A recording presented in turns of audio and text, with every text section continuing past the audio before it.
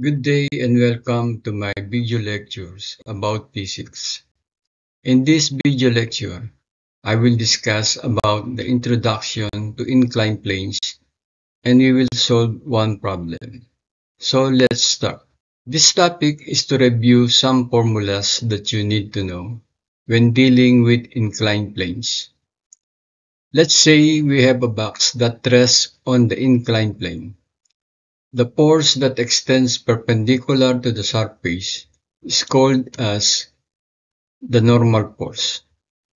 The weight force is always in the negative y direction, and we have also an angle of inclination. The component of weight force along the surface is mg sine theta, and the component of weight force perpendicular to the surface is mg cosine theta. It is important to understand this angle is the same with angle of inclination. Because the block is at rest, which means it is not accelerating in upward or downward direction. So the block is in the state of equilibrium in the y direction. This means that the sum of forces in the y direction is equal to 0, which is also equal to summation of forces in y direction is equal to normal force minus mg cosine theta. Since the summation of forces in the y direction is equal to 0, therefore Fn is equal to mg cosine theta. Now it turns out that there is a force that accelerates the block down the incline and we will call it Fg. You will notice that Fg is parallel to mg sine theta. So it turns out that Fg is equal to the component of the weight force mg sine theta that accelerates the block down the inclined surface. So the second equation to be used is Fg is equal to mg sine theta. Now let's say the block in the figure rests on a frictionless incline and you want to find the acceleration. How can we derive a formula in that kind of situation?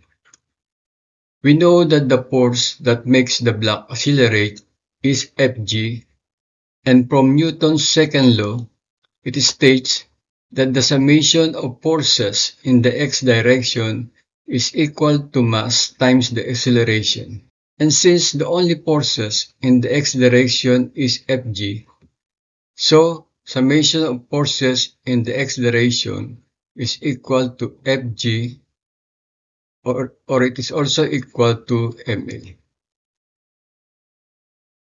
Now Fg is equal to mg sine theta. Therefore, Ma is equal to mg sine theta. M is cancelled. Therefore, the acceleration of the block in the x direction is Ax is equal to g sine theta. This time, the friction is present.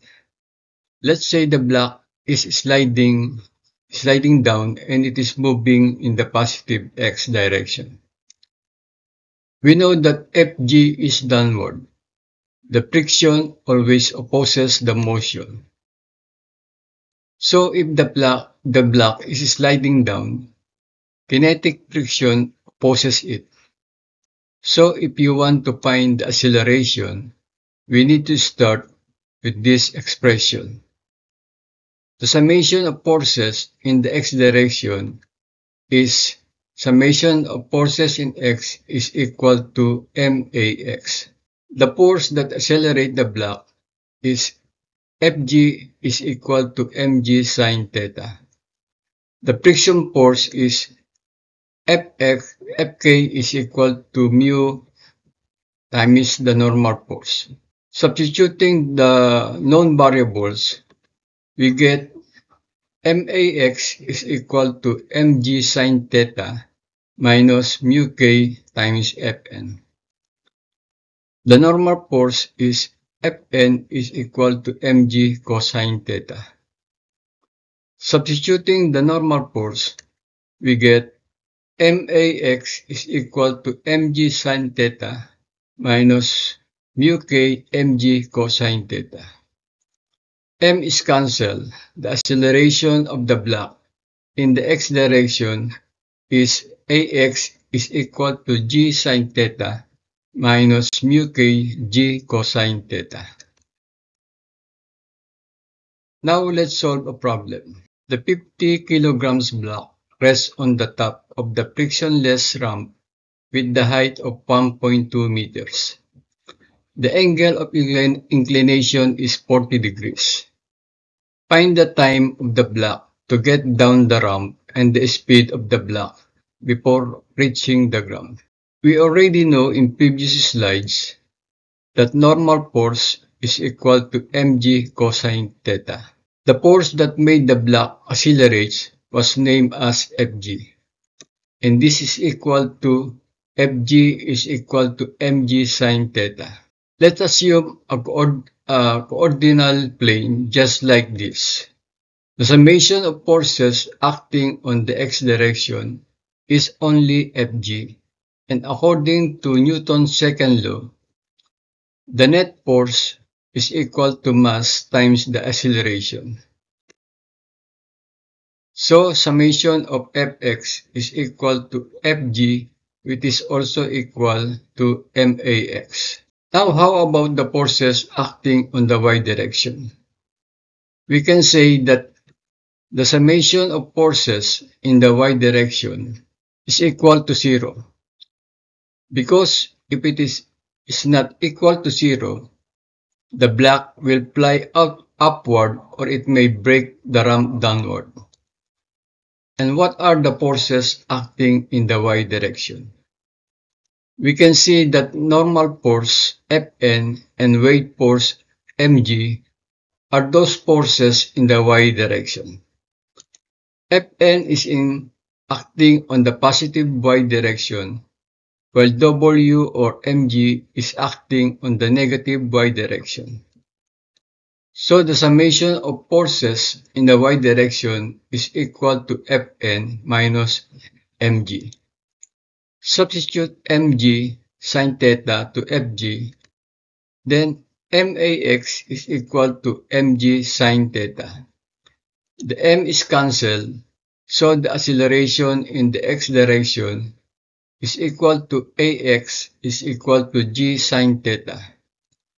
With that, we can solve for the acceleration in the x direction, and this is equal to ax is equal to 9.8 sine 40 degrees, which is equal to 6.3 meter per square seconds. Now let's draw another triangle.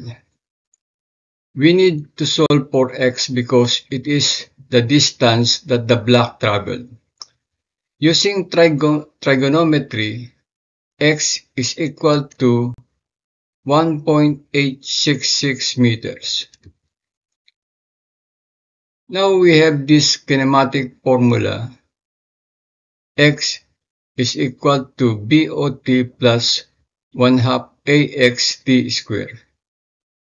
To solve for t, we get t is equal to 0.77 seconds.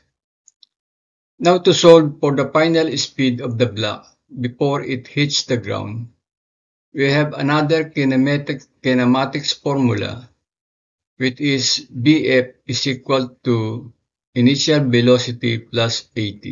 Substitute the known values of acceleration and time. We get final velocity is equal to 4.85 meter per second. That is the end of this lecture. Thank you.